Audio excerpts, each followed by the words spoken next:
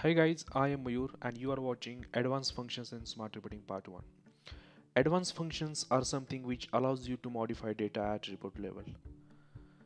So let's get started. Here I am on the report designer page.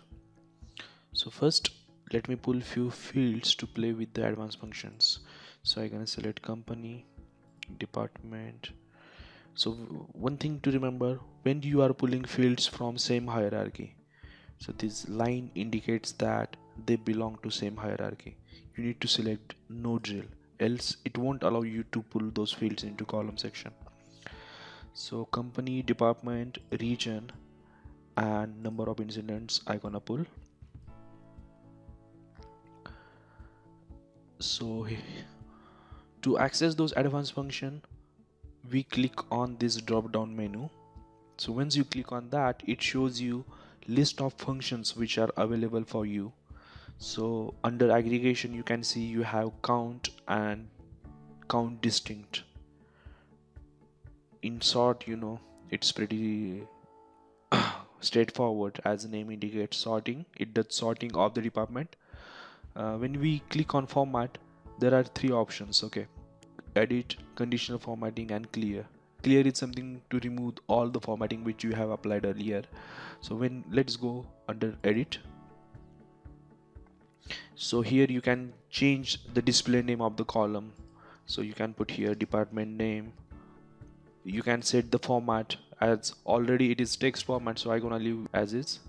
Show field, in case you want to hide that particular field, so you just click on off, so it hides. And just let me show you what happens, and just click on close. So now you won't see department field here, but it is there in the column section.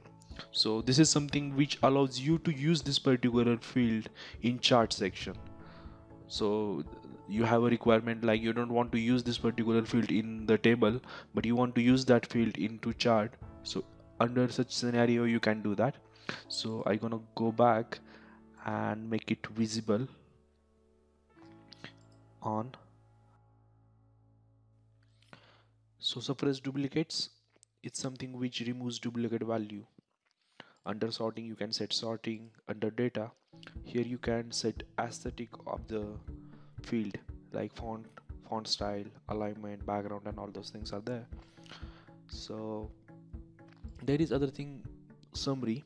Here you can select whether you want to show count or sum total.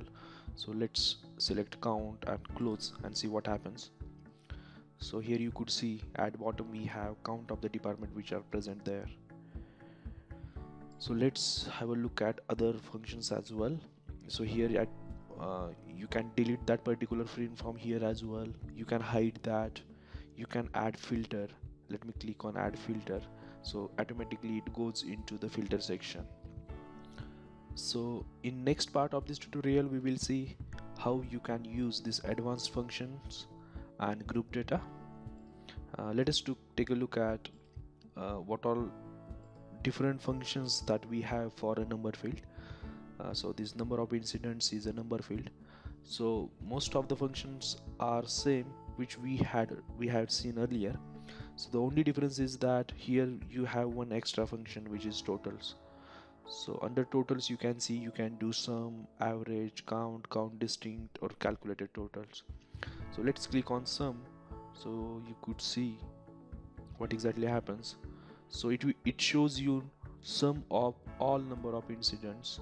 So there are 280 incidents, and that's it. Thank you for watching. Please watch all other videos of smart reporting to have better understanding of the product.